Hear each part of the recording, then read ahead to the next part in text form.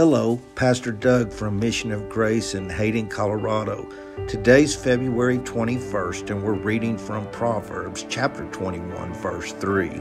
To do what is right and just is more acceptable to the Lord than sacrifice.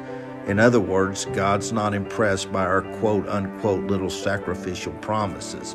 Hey God, do this for me and I promise I'll do this for you. He's heard every desperate promise. God's not shallow. God's never manipulated by our pea brains, never swayed by our let's make a deal shenanigans. He simply wants us to do what's right and fair.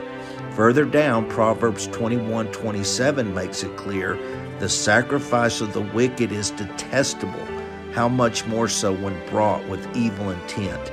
Why can't we grasp how God, creator of everything, great and small, visible and invisible, knows the intentions of our thoughts? Be real with Him. Stop negotiating. He's not impressed. Jesus is the sacrifice, and you'll never outdo what He's already completed. Chapter 22, tomorrow.